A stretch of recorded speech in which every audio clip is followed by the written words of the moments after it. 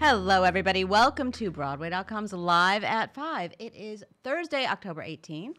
I'm Beth Stevens. Paul. Who are you? I'm losing my voice. I'm Paul Wontorek. And we're here with Caitlin Moynihan. Hello. And we have our favorite redhead. Kate Baldwin is here. Big statement, though. The big Kate statement, Baldwin is but here. yes. It's a... Favorite redhead. I mean, yeah, we love her. Okay. But there's a lot, I mean. There's three of us who work She's here. my favorite so it's fine. redhead. Okay. I'm sorry. I love Who her. else is a I love redhead? her. There are a lot of redheads. Okay. She's back at Feinstein's 54 Below. She's and back. she's always fantastic. With her show, How Did You Get This Number? Okay. Anyway, Can I we're share gonna... some exciting news? Oh. Yes. Okay. So breaking news. Breaking news. Dun dun. So every Thank you year, for those sound the effects. Broadway League. What's the Broadway League, Beth? Explain that. I don't In a know. nutshell. Yes, you do. I don't know. It's The Broadway League is the organization organization pulls of in that- producers and theater owners that It's- runs Broadway along with the American They Theater basically Wing. run Broadway. They are the official organization. Along with the American And every Theater year they do a report and they poll They theater talk about goers, demographics and they poll. Yes, and you they get a little find out card in your seat. everything you need to know about people who go to Broadway shows. And for example, one of the interesting facts we found out this year is what'd you say? It's the youngest? It's youngest. It's the average age of the Broadway theater goer is now 40 point something. I don't know how many months, and that is the youngest age, like average age 2000. since 2000. That's crazy. Why do you think that is? So I thank think you, it's all because Hamilton. of Dear Evan Hansen. Dear Evan Hansen, you know, yeah. Stuff like that. Is it that? Is it Dear Frozen. Evan Hansen? I Anyway, don't but know. they also, we love this. Our favorite page on the report is page 39. Because they always, they do a poll, they find out where do people get their information about Broadway. Yes. And Broadway.com is the #1 Whoop, outlet. Again. Out of any newspaper you could think of, Radio, or website, TV. I'm not going to name names, New York Times, I'm just, out of anything, 36.9% of people, random people, mentioned us. Not so random people, congratulations. theater goers. Aw, we like thanks, to brag. guys. That's Go fascinating. Let's get to our top 5.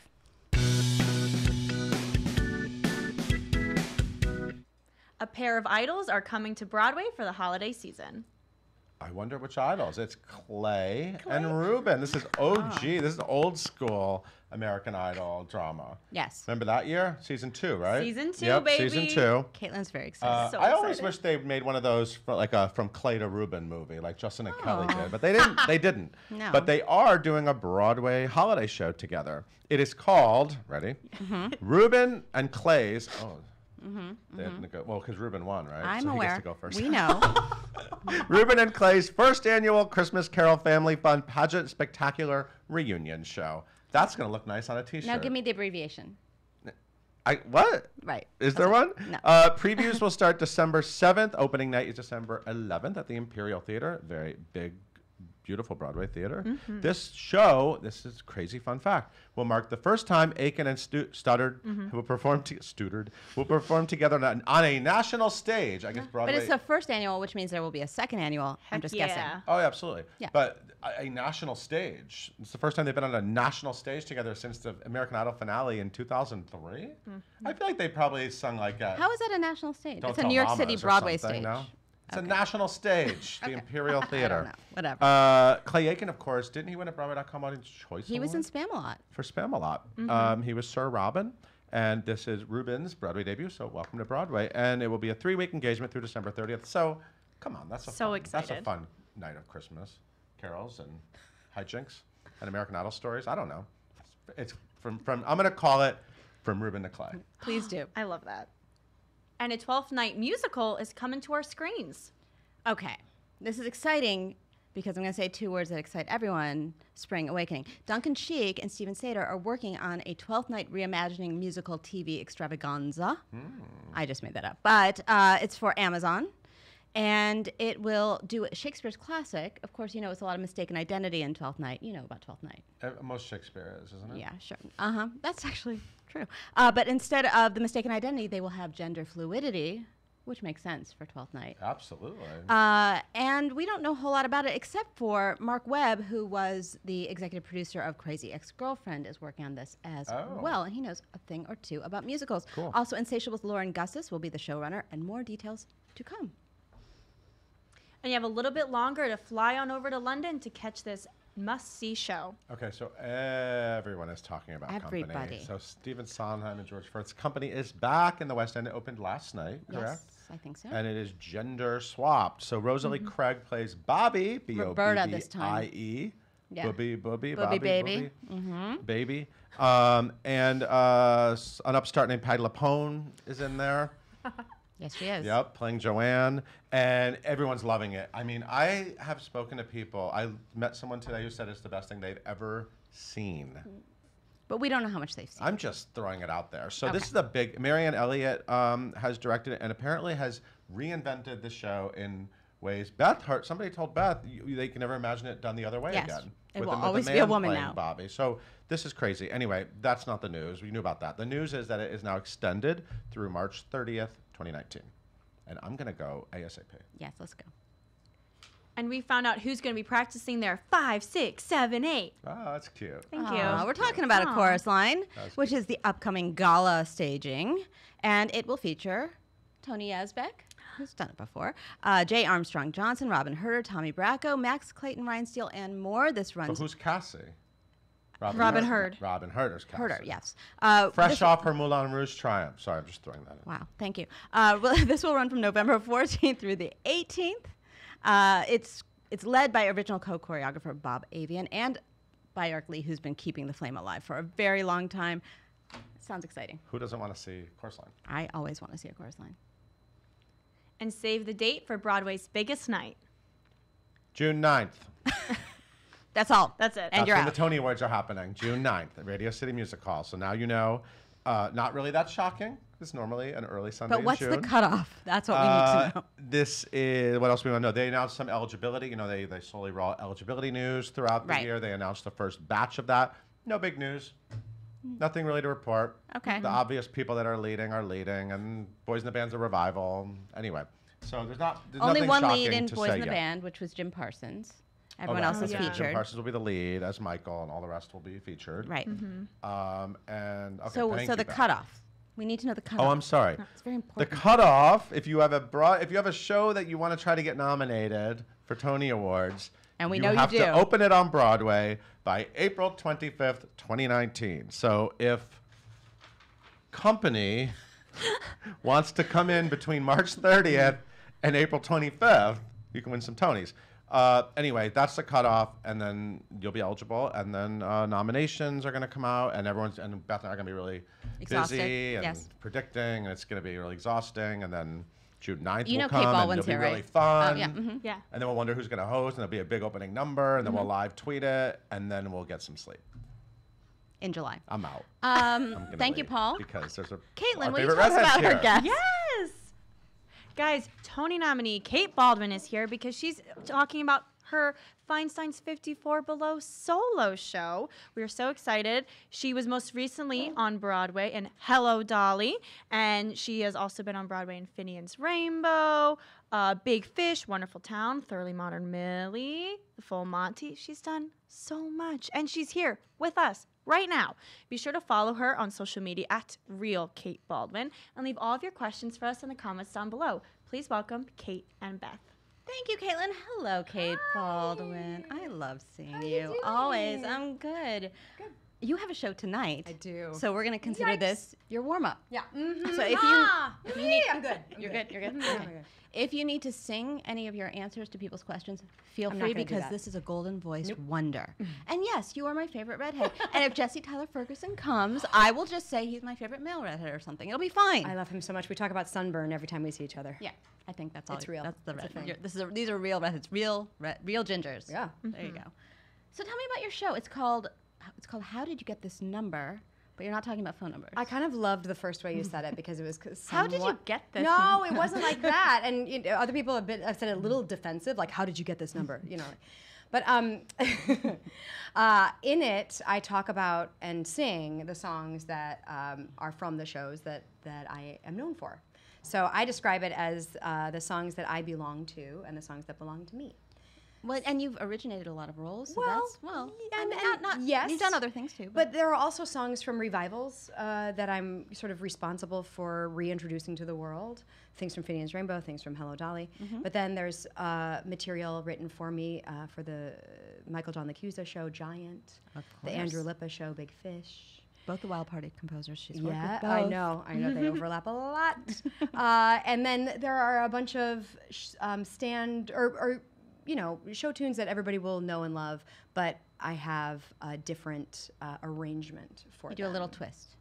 Yeah, like Like there's New York, New York. Like that's one of them. YouTube people. Definitely. That's what I'm saying. There's a You Could Drive a Person Crazy. There's I tell the story of booking my first Broadway show, and I intersperse Look What Happened to Mabel in there. Can we talk about this for a second? Sure. So did you do the show or did you just sing it as your audition number? Who, Millie? No, Mabel. No, I've never done. You've I've never done it. never done Mac and Mabel. I love it so much because I love all things Bernadette Peters. I mean, she is our Yes, queen. we will get to that because you Duh. always talk about Bernadette Peters. I do all the time. You before Bernadette Peters went into Hello Dolly. I know. You talk about you want to play Dot and I know. Sunday in the Park. Can I tell talk you a quick about- story about all Yeah, that? I want to hear about what happened when she went into the So show. we had a dress rehearsal for Bernadette and Victor, and for them to go into the show because they joined us for 6 months. And, Yes. and it was wonderful.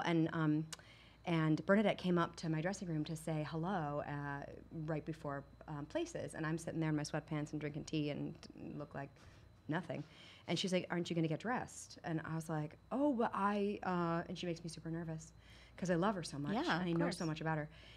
And so I was like, well, I actually don't start getting ready because Irene Malloy doesn't hit the stage for like the first 45 minutes. So You have time. I have a lot of time. And you guys have got to do the overture, and then you have to do Call on Dolly. I put my hand in, then Victor has to sing It Takes a Woman, and then you've got to do Sunday in the Park with You said that?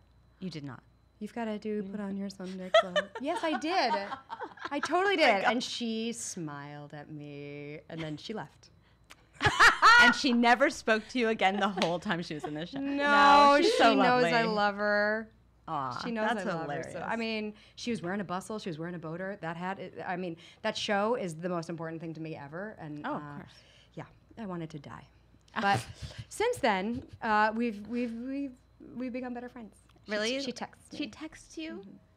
You've got Burnett's number. I How know. did you get this number? How did you get this number? I wanna It's know. very useful. It's very useful. yeah. How did you get this phone How did you get number? Bernadette's number? Will be the next show where you only sing Bernadette songs. Sure. I'm Actually, down. there's quite a lot you could work with there. Yeah. And you're in the right range. Okay, so that's fantastic. Yeah. So last year at this time, I was thinking you were invited, because you're so fancy, to Bette Midler's Halloween party. Halloween. And you were, what were you again? Well, the theme was the Garden of Eden. Because it's So- for the New York Restoration Project, which Bette Midler started. Yeah, green so It's about spaces. green spaces and gardens and things. So you Correct. were, I what was, were you? I was Eve, sort of. Little Eve- naked. Well, no. I Was it wasn't very naked. sparkly and you had an It was apple? very sparkly, and I had a snake from Amazon.com that we sewed onto the dress, and then Is that really where it came from? yeah. Oh my God. And then there was an apple, but we beaded the crap out of it. We bedazzled it all. That's amazing. I say we, but like Eric Winterling did it because he's a genius. What are you wearing in this show? Uh, Let's just talk costumes for a second. I'm wearing a suit because here's what my thing at 54 Below. There are people who sit like so close to you and like Yes. right down there, and I get They're nervous. below, but they're beneath you. They're below you. It, at no, 54 they're Below. just right in front of the you, and they sta- could stage see is your kinda high, business though. if if you wear a dress. Mm-hmm. And I'm not about to do that, so I always wear a jumpsuit. Usually, my friend texted me the other day. He's like, "Can't wait for jumpsuit Tuesday. What are you gonna wear?" Like, and gave me like all these options, and like one of them was like a ninja thing. Yeah. Oh, Anyway, that's a good idea. People. So I love a jumpsuit, and so You're- this okay. is not a jumpsuit, but it is a. I'll call it a pantsuit because I've been stalking you on Instagram, I- as you I do. love And you, how Scold it goes LeMay in. is the one I saw. it is gold lame. I mean, if you're going to do a show and you have a choice of fabrics, that's right there as an option. It spoke to me. So I decided to go for it. It got a round of applause when I got on stage. We're It's going to really get to all fierce. your questions. I know that everybody's freaking out. I know, it's Kate Baldwin. I know, you guys. But let's just tell everyone when they can see this show, because they Oh, can see it tonight, yeah. because now she's warmed up. Right. Tonight, I think there are like a couple. There are tickets left. Standing room only, sure. There are tickets left for tonight. Tomorrow's sold out. 7 but- o'clock tonight. Yes, 7 Tomorrow. o'clock tonight. Tomorrow's sold out. But Tuesday, October 30th at 9:30 p.m. there are tickets available for that one. Awesome. So you can come to that one. Okay, we're going to get to all of your questions because I don't want to hog the guest, although I kind of do because I love her so much. Yes. Sure Caitlin, thing. tell us what everyone's Yes. asking. So, how do you choose which songs to include in your solo shows? Obviously, this one kind of had a theme, but how Yeah. do you decide that theme? How do I decide on the theme? Like the last show I did 2 years ago was all pop music, so I wanted to try my hand at my favorite pop singers like Fiona Apple and Ingrid Michaelson and Elvis Costello, and so that was the sort of guiding principle of that show. And then now I wanted to really sort of, because of Hello Dolly and because I met so many people, new fans and people who are new to me, I'm new to them. I felt like I wanted to reintroduce myself to that makes people sense. who may not have known anything about me because I do shows that don't last very long. Stop So it. it's true, but so I wanted to like give them a taste of what has come before, and that's how I chose the songs. Yes, I Don't Need a Roof is in there. How Are Gotta Things get About to- Gomorrah is in yes, there. You have to get the so- classics in there. Yeah. I love Give that. the people what they want, Kate Yes. Baldwin. Yeah, there's a song about that. I love that. Robbie asks, "Who's your favorite diva whisperer?" It's you, Robbie Rizal. It is. How dare you? How dare you? Robbie wants to get me a T-shirt that just says "How dare you" because I say that to him like it. every day. He's the best. Let's He's- define diva whisperer, please. well, he's directing my show, and he directs a lot of ladies. Does he have to manage you? No, I don't think he does. We just make each other laugh a lot. We really do. And he sort of pushes me to go further with the jokes, because for me, if you're talking between songs, it better be funny. Yeah. It's got to be funny. Keep that in mind tonight when you I when you know. go to the Yeah. show. So laugh, people. Please laugh. Alec asks, "What has each role you've played on Broadway meant to you?" Alec, that's a Wow. big question. That's like going through Big- the whole resume, but I'm going to ask you about one in particular. Yeah. Okay. Because there was recently a reunion of Thoroughly Modern Millie. Yes. And you were there. Yeah. And of course, you were in the ensemble, Uh-huh. and you were an understudy as well. Yeah. So tell me what that experience was like going Oh back. my God, it was so much fun. What a great group of people. It was a fabulous group of people, and it was so much fun just to sit there and listen to it all again, and to think, wow, this is really good. Like, when you're inside of it, and I was with it from its out of town tryout in La Jolla, Wow. in 2000. So I saw another version of it. I mean, It went through different Millies, and then Sutton Foster took over. and Of we course, she won a rearranged Tony Award. numbers. Yes. We put the speed test before the speakeasy, but originally it was a different. It was You was saw the a whole real, development. Yeah. So to sit there now, 16 years later, and look at it and go, oh wow, it holds up, and It was just so fun to see everyone together. And It of course, was. you were in the ensemble, and now you're a Tony-nominated star. That's a pretty big leap right there, just to see what, It I'm took just a saying. while. No, I mean, it didn't happen. I'm not saying it was overnight. overnight, but it was just so wonderful to happen. see, beginnings Well, like yeah, that. And Casey Nicola, Casey you had a Nicola little, and I yes. came out and did our scene, and it was crazy because there he is. I mean, does he have 5 Broadway shows running? I think. Yeah, he's just think he in does. charge of Broadway, I think. But I sat next to Noah Racy, who Yeah. is choreographing and starring. You know what I mean? I'm amazed by all of the and honestly, working on Forget About the Boy and looking at all the women in who are sitting at the desks and tapping still, and we all have children, we all have homes, we all have Yeah. I mean, You're all it's- grown-ups we're now. grown-ups now, and we were such. But you still got it, We were baby. such fetuses at that point. You know what I mean? So not undeveloped, and who am I? And now everybody is who they are, and It was a thrilling night. I loved But it. to get to the question, is there something out of yours? Because I don't think we can go through every credit. Is there something out of all the shows you've done, especially on Broadway, that is my favorite. yeah, that you always think about? I think about Giant a lot Yeah. because Giant is sort of has a social consciousness, and it tells a story of a marriage of people with 2 very different opposing views, a conservative viewpoint and a progressive viewpoint. So, and there were 2 people who loved each other and managed to stay together, and I think about that when I think about the world nowadays. Beautiful show. Awesome. So Danielle asks, "Any songs that you're planning to sing but you end up having to cut from your set list for this show?" And will you sing it right now? No, I'm just kidding. Yeah, I was gonna sing a country tune from a show called Songbird I did off Broadway 3 years ago, called Small Town Heart, that my friend Lauren Pritchard wrote, and it's gorgeous. But we were running long, and I needed to cut something, and I had done Small Town Heart in my previous show, Extraordinary Machine. So unfortunately, I had to let that one go. Sadly. Bummer. Sorry. Bummer. What a downer.